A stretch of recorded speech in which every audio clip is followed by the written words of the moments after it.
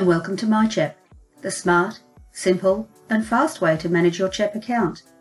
In this video, we'll show you how to use myCHEP to quickly and accurately create or add a transfer of CHEP equipment between you and your trading partners.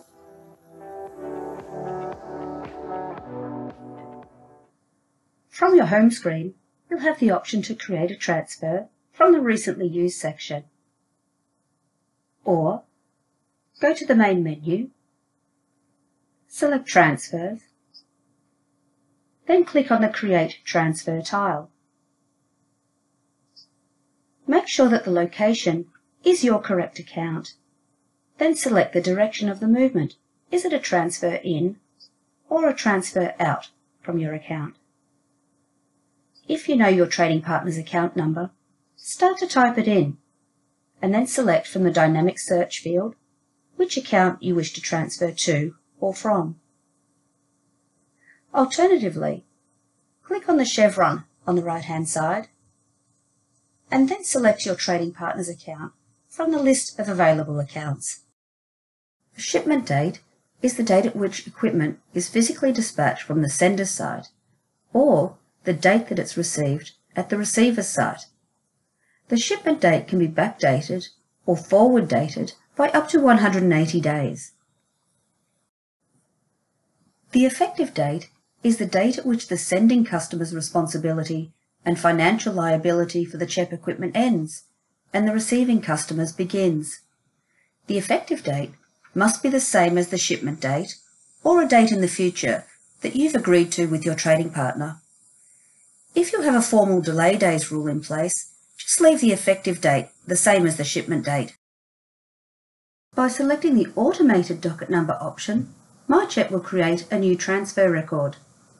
An existing transfer record, such as a CHEP movement docket, can be added into myCHEP by selecting the Manual option. In this example, we'll have myCHEP create the transfer record for us. CHEP recommends that the reference used on a transfer is something that is unique to the load, such as a purchase order number, so that if required, it can be easily traced and checked against internal records. Whilst the reference field is mandatory, you can also add an additional other reference, which is optional. myCHEP will display the equipment type that was transferred on the most recent record.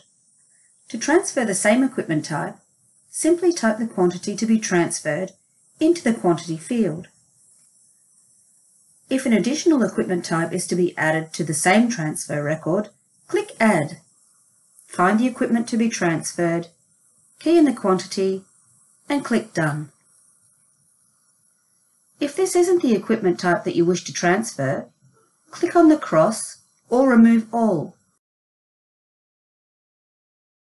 Then select Add, choose the correct equipment type, enter the quantity, and click Done. If the equipment type you need isn't available in the list, you'll need to send a request Add Equipment to CHEP via the Manage Location page in myCHEP.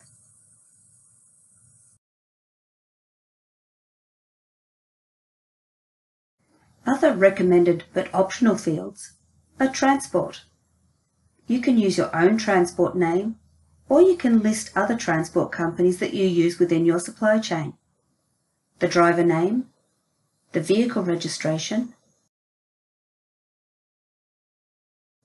and you can also add a note, but please keep in mind that these notes will only appear on the original PDF or printed copy and don't get stored within myCHEP. Finally, it's time to submit your transfer record to CHEP for processing. Before clicking the Submit button, it's advisable to check all of the transfer details to make sure that they're correct. Once submitted, you can create another transfer or print the record ready to send with a load.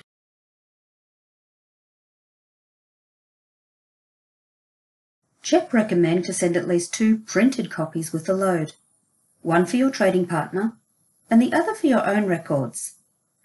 It's also strongly recommended that all copies are signed by both parties and the driver, as this may be required for proof of delivery should a query arise in the future.